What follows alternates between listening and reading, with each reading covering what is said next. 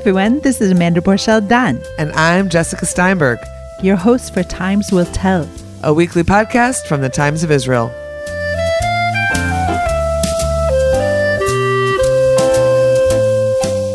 Hello, Times Will Tell listeners. It's Jessica Steinberg, and I'm here this week with Lena Glikson, who is part of the Emmy-winning 2022 sound editing team for Netflix's Stranger Things. I don't know about you, but my family was riveted by all seasons of this extremely creepy hit. I had to cover my face with a pillow for many parts of it, but I kept with it. My 14-year-old sons were finally turned on to the music of the 80s, my music, with this stellar soundtrack that features the Talking Heads, the Police, Madonna, Metallica, Cyndi Lauper, many others, and of course, the virally popular scene featuring Kate Bush's Running Up That Hill. Lena, so you're asking, why is Lena Glikson on the Times Will Tell? Lena has Jewish roots, grew up in Russia, has been living in the U.S. for many years. We'll talk more about that. And as I said, she's part of the editing team. And of course, bottom line of interest to anyone who watches Stranger Things, she helped slingshot this 80s song to the top of the charts. So, of course, that's why we're interested in having you here with us. We're also interested in finding out about your Jewish background and life in the U.S. and how you're affected by the ongoing war in Ukraine, of course, and I think there's a little bit of an Israel story there as well. So first of all, Lena, welcome. We're so happy to have you here with us. Thank you so much. Thank you, Jessica, for having me. It's such a pleasure to be part of your podcast. I think we're going to have to start with Stranger Things. Tell us really from a more recent past, when and how you joined the Stranger Things music crew and a little about development of music for this show. So season 4 of Stranger Things is my first season on the show. Uh-huh. I've been working as a music editor in Hollywood for the past 6 years at this point. And yeah, receiving this email from David Klotz, the music editor, for all of the seasons of this show was kind of surprising, and I couldn't even believe it because I actually was a big fan of the show and I watched all the seasons, and I was one of the people Googling the release date for season 4. So I literally thought that it's like a junk mail or something when I saw that. And yeah, it was real. And apparently the Duffer Brothers were looking for the second music editor because the episodes in season 4 are so long. Many different processes were happening in parallel. So while one episode was dubbed, meaning the sound for the episode was mixed, the Duffer Brothers were already cutting and working on the following episode. So poor David, the music editor, would have to place simultaneously, and the Duffer Brothers needed someone who would be actually working with them in the cutting room every single day, and that person was me, and it was just an amazing experience. I was spending a lot of time with the Duffer Brothers, and we were working very closely on the music, both the score and the source pieces. And of course, Running Up That Hill was one of the songs that we worked closely on, and it was just amazing. And they gave me so much creative freedom and just things to experiment with. And they trust me to a point where they can just, bring up a few pieces from the previous seasons and tell me, Lena, can't you cut this one over here or that one over there?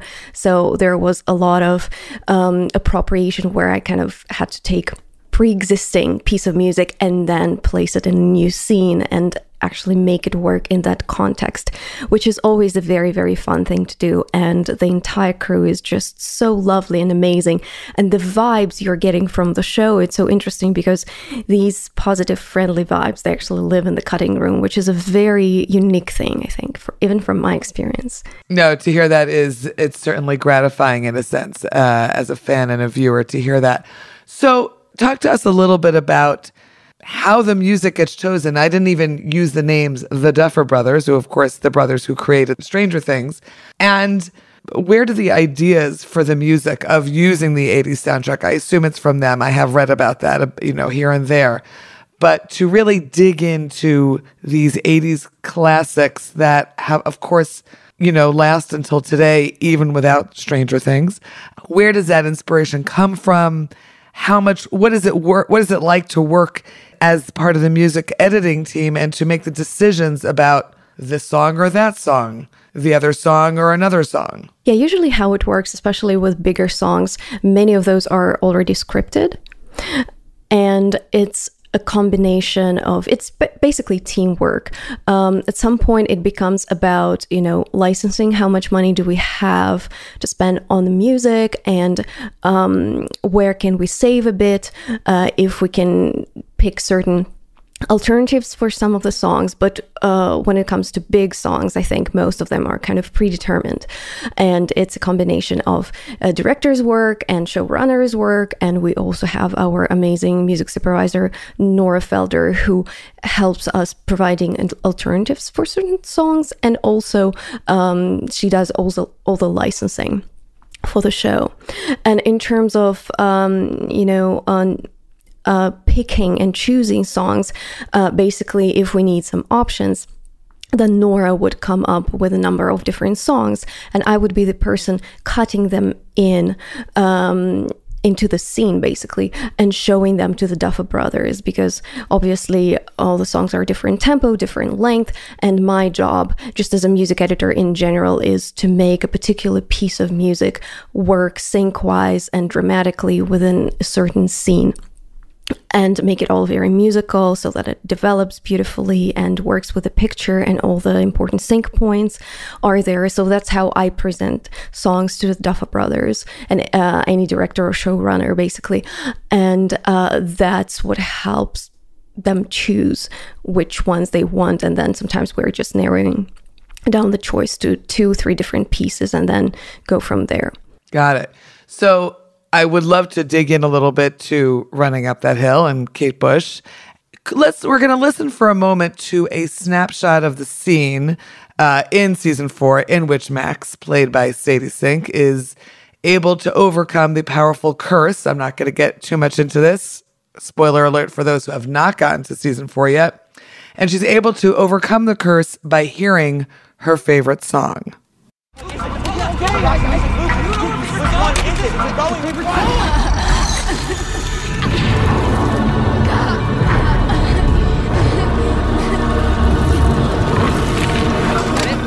It's right here. I got it. Okay, let's go. Now!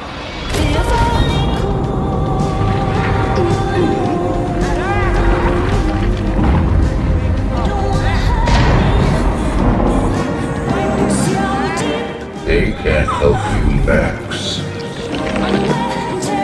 There's a reason you hide from them. You belong here with me. You're not really here. Oh, but I am, Max. I am.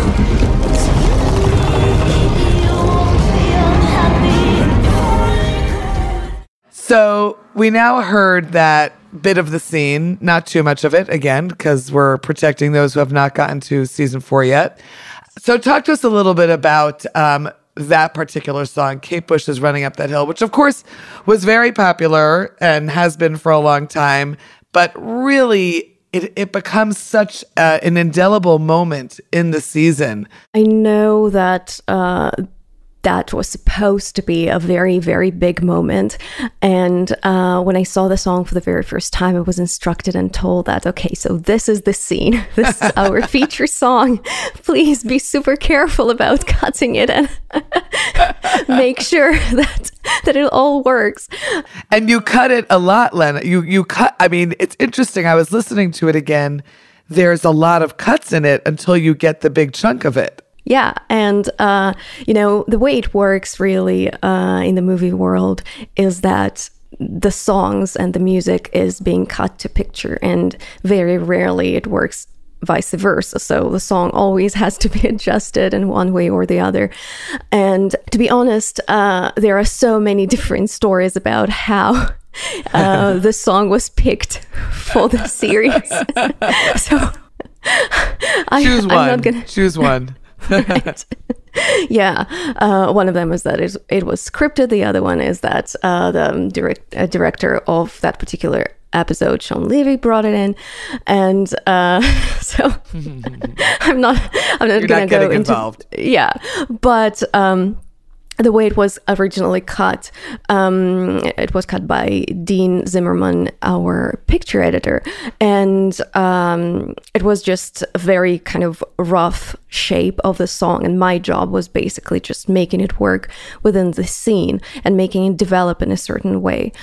And we actually even had to adjust the picture a little bit to kind of make the song shine, which happens very, very rarely. It just tells you about how important this song was for the episode and for the season. Right. And for me personally, the other interesting experience was cutting the same song in episode 9 during this big epic montage where it's not just the main version of the song, but it's the remix by the artist Totem. And that one was fun because originally in that scene we were supposed to have score, and then the Duffer Brothers just brought it in and said, oh, we have this cool version of the Kate Bush song and it's a remix, and let's try cutting it in. And basically I had all the separate instruments and elements for the remix, so just assembling such an epic version of that song for that scene was amazing. And when the Duffer Brothers saw it, they really loved it, and it was just such a happy moment for me when they actually fell in love with something that I did, and I was the first person who kind of tried doing it. So it was very, very cool. And that sequence actually also lives on YouTube, I believe, as a separate video, because again, it's a very rare thing, I think, when a song and the sequence, the video sequence, they live together, and you can actually watch them separately from the episode, which kind of shows that people also like that one and were interested. And it was cool reading the comments on YouTube. I can never associate myself kind of with my work, so I'm still working on that. But yeah, people also loved it, and that makes me very, very happy. We're gonna turn to you now because I want to understand how this person who trained in piano and trained in voice and did a lot of classical music training, as I understand, how you made your way to sound editing. I'm very curious about that. Was that always your goal? Did that become your goal along the way? Please tell us some of that story. Well, as a child, my dream was actually to become a professional singer. Mm-hmm. And I think I started playing piano mostly because I wanted to be a singer, and there was no official way of studying voice.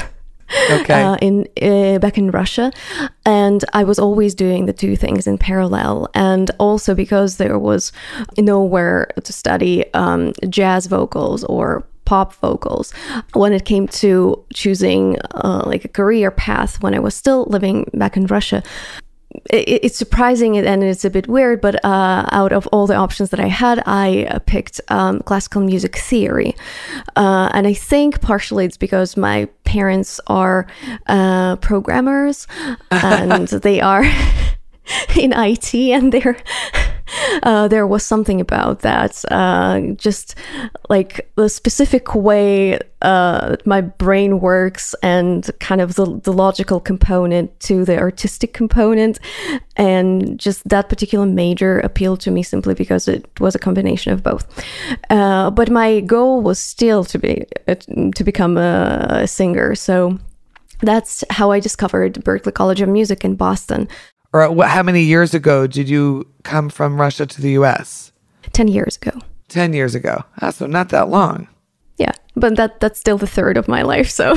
Got it. No, sure. But I'm just wondering at what stage. Okay, so you really, most of your education was in Russia. And where in Russia did you live? Where did you grow up? Voronezh. It's a city really, really close to Ukraine. It's pretty much on the border with Ukraine. I was also considering a Rimon School of Music in Israel and kind of choosing between the two in a way. But also kind of thinking that maybe after a couple of years at Ramon, I would probably be able to go to Berkeley. But the thing was that I didn't speak Hebrew, and I thought that was kind of a bigger issue. I spoke English, so that was one of the main reasons why I actually went to Berkeley, just to be able to absorb as much knowledge as I could. We're going to take a quick break from my conversation with Lena Glikson, part of the Emmy-winning 2022 sound editing team for Netflix's Stranger Things. Hey, podcast listeners. As you know, Israeli cooking is taking the world by storm. Now, here's your chance to join in. The Times of Israel is excited to present our new virtual cooking series, B'tei Avon, where expert chefs show you how to make classic and modern Israeli dishes. After you join the Times of Israel community, you'll have the opportunity to ask live questions to a series of well-known chefs such as Susie Fishbein and the Challah Prince. Can't make it to a live session? The workshops are recorded for you to watch at your leisure. TOI community members get exclusive access to all previous recordings and future sessions. To participate, join the Times of Israel community. There's a link to join on our homepage and every single page on the site. Enjoy! We're back to my interview with Lena Glikson, who is part of the Emmy-winning 2022 sound editing team.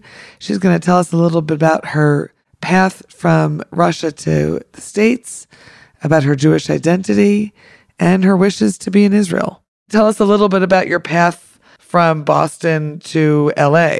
Well, what I realized at Berkeley, again, was that my dream of becoming a singer was a lovely dream, but I just had way too much classical background to kind of forget about that and only concentrate on performance.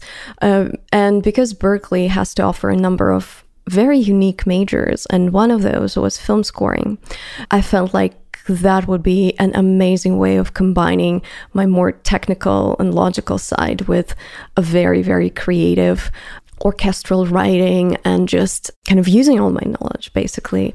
And that's why I came to Los Angeles, because with such a degree, this is kind of the number one place in the world. I would think so. And because music editing was one of the classes that we had to take as the film scoring students, I considered it as one of the options for myself. And the first internship that I found was with a music editor, Nick South. And I already had kind of all the knowledge about creating a score for movies and how it all works and who's involved, and had the basic technical skills, but I needed those specific skills for music editing.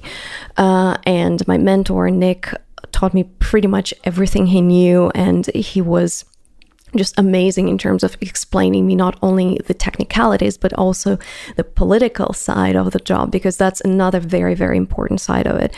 Explain, please. What is the political side? Well, a music editor is a person who lives between all the parties involved in creating the music. And we act as some sort of a bridge between the director and the composer and the studio.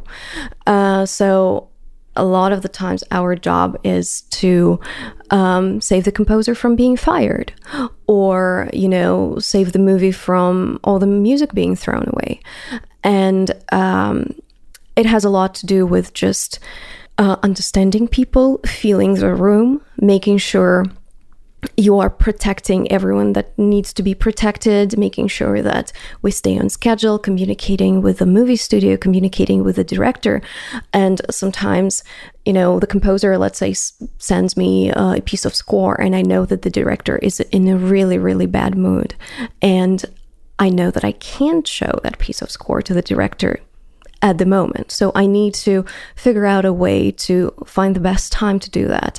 And, it's a lot of figuring out what you can say, what you cannot say, how to save this person, how to protect that person, and problem solving, troubleshooting, and just resolving conflicts. This is a very different direction in a sense, even though you've been doing it for a long time, than where you started as a musician. as a singer. Is there a sense of, I imagine there's a sense of satisfaction from what you do now, even though it is a long road from where you began.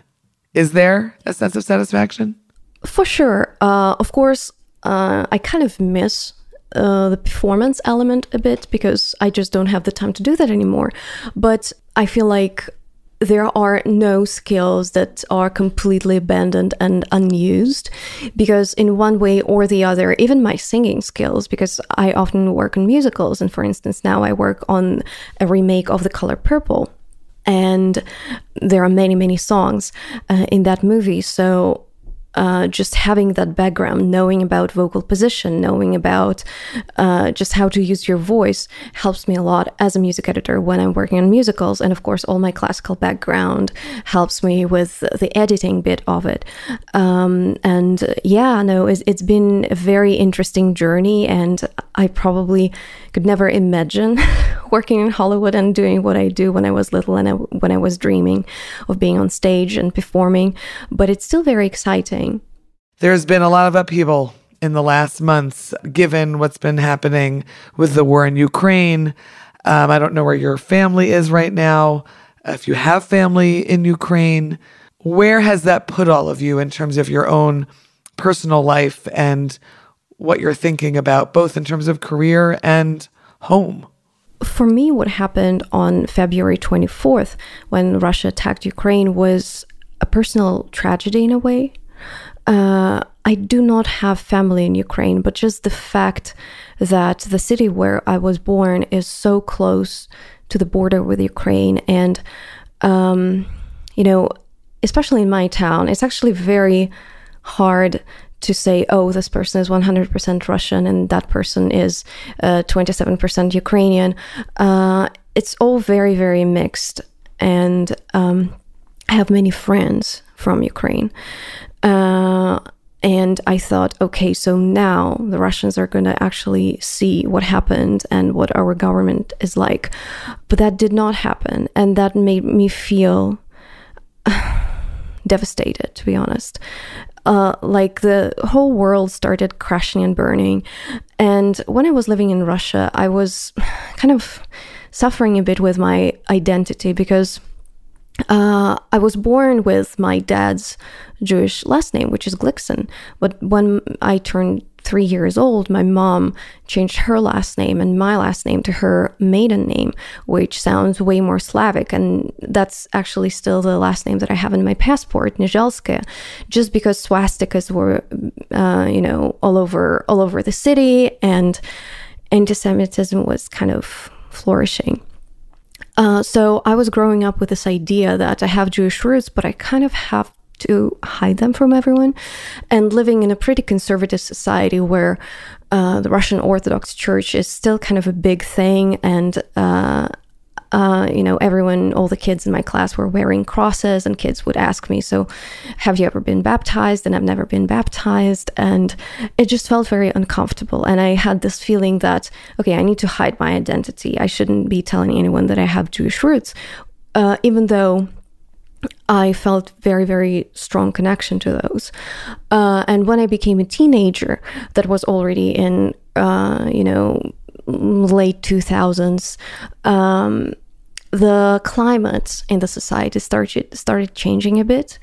And the Jewish community in my hometown started having different activities and celebrating high holidays. So it started to feel like it's not as dangerous as it used to be Jewish and to be kind of open about it.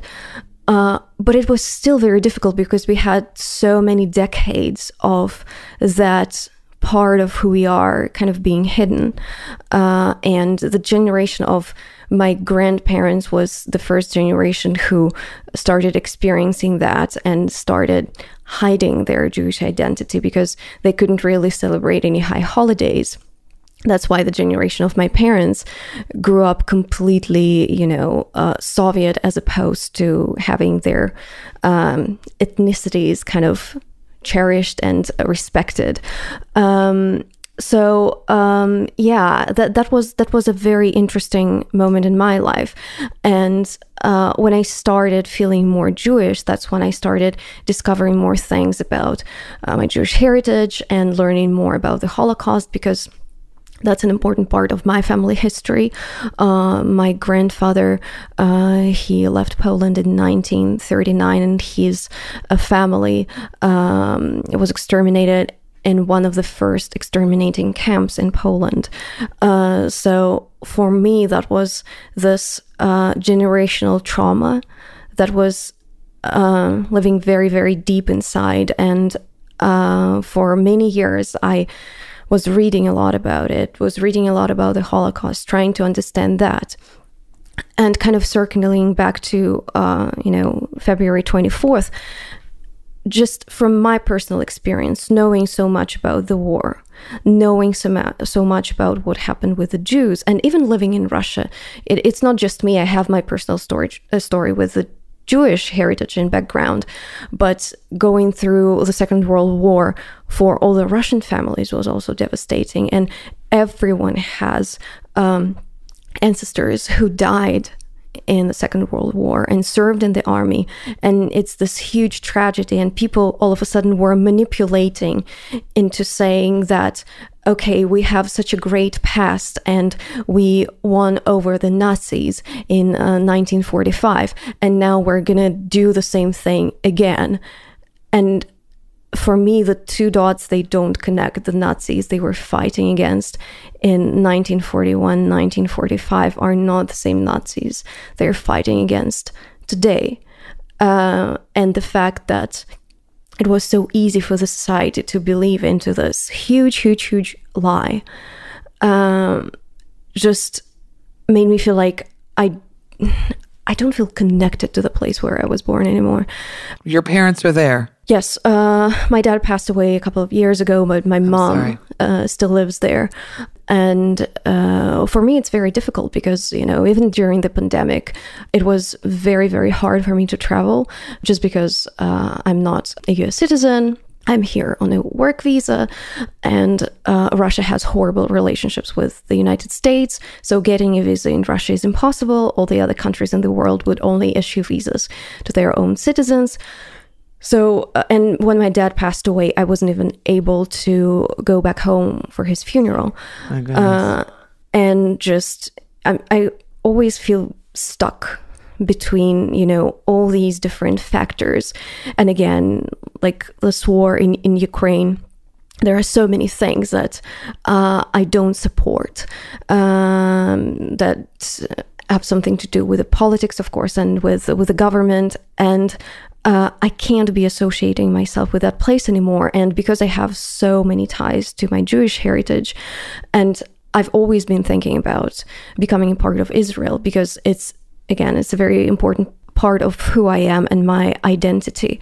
And only when I came to the United States, I felt like, okay, I can finally be more open about being Jewish. Right. And when I was at Berkeley, most of my recitals were actually me singing Jewish music and Ashkenazi music. Wow. And I would never be able to do that in Russia.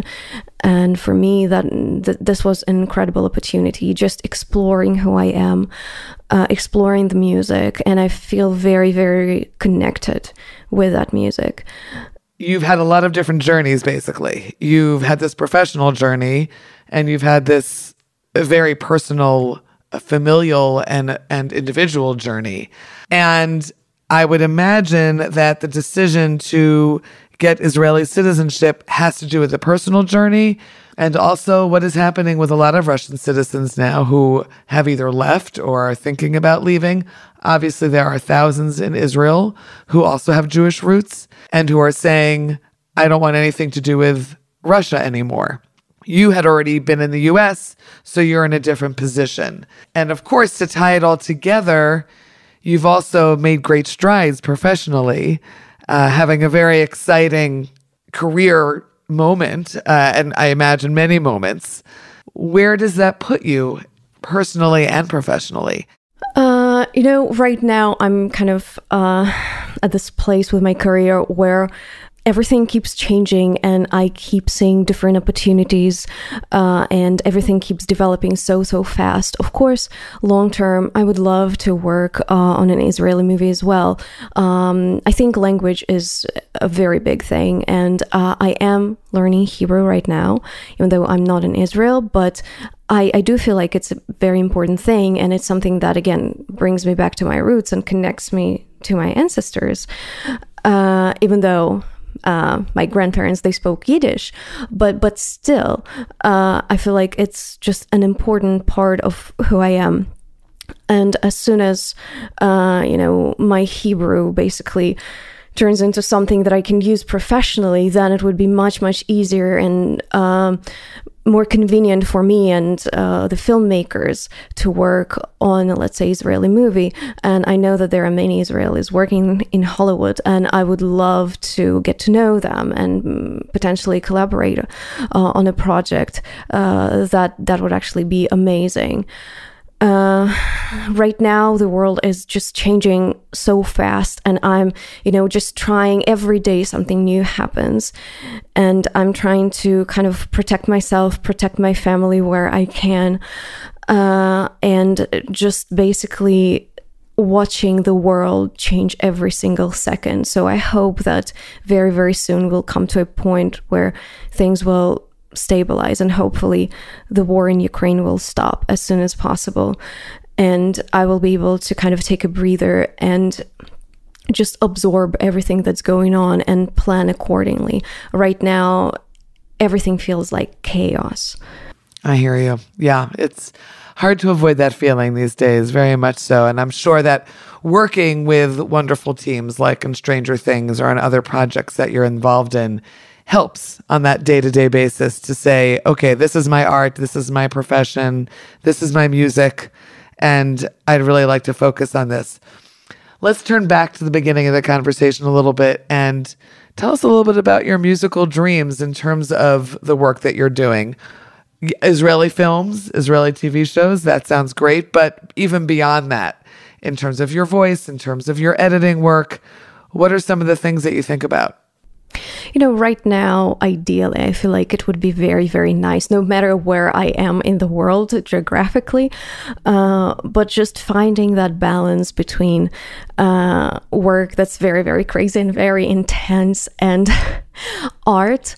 Before the war in Ukraine, I also used to write music for a local theater in my hometown, which was an amazing way of just self-expression, artistry, and I do miss that. I don't think it's possible to do the same thing, keep doing it, and especially, again, considering everything else that's going on in the world at the moment, it's just unsafe for both parties, me and the theater I used to work with, to collaborate. But doing something like that and finding the time for it is definitely an amazing thing. And I was also recording songs for those theater productions, and this is kind of the dream job in a way, where you don't have to do it for the money, you can just do it for the sake of the artistic pleasure, basically. And in terms of the movies, of course, I can work even on bigger shows, and yes, I definitely have certain topics, like for instance, Schindler's List is one of my favorite movies, and working with, let's say, Steven Spielberg, or working on a movie about Holocaust, because as I already mentioned, it's a very, very, very important part of my identity. And it's a very unique type of music and type of score that a movie like that requires, and maybe not necessarily even editing the music for a movie like that, maybe writing music for a movie like that. That would definitely be a big, big dream for me. Lena Glikson, we hope that you get to fulfill these dreams. I certainly hope I get to interview over here in Israel while you're working on some project or living here or commuting back and forth. Whatever happens, we really hope to keep in touch with you. And final question, next season of Stranger Things, are you working on it yet? Tell us. Have my fingers crossed. We wish you much, much luck in this new year and only good things. Thank you so much. Thank you, Jessica. Thank you.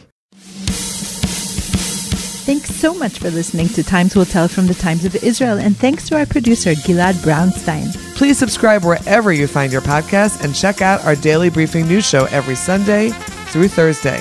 Like what you hear? Consider rating us on Apple Podcasts or Spotify to spread the word. Until next week. Shalom.